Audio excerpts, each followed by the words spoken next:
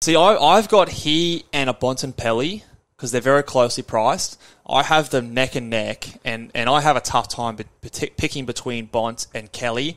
I find myself leaning towards Bont a little bit more because I feel more confident in his role than I do with Kelly, just because Kelly does seem to get moved around more than a Bont. I think the general opinion out there is Bont is that Brownlow medalist kind of a guy. Kelly, I think, has the potential to be there, but it's probably less... Does Josh Kelly's history sway you in any way? The fact that we've seen him go 110 multiple years, we've got a 108 in there. I know we're going back 2017, 2018, 2019. Yeah. He's gone 113, 108, 110.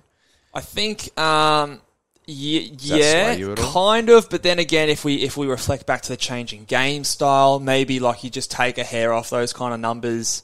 You know, instead of that being a 115, maybe it's a 111, 112. Like,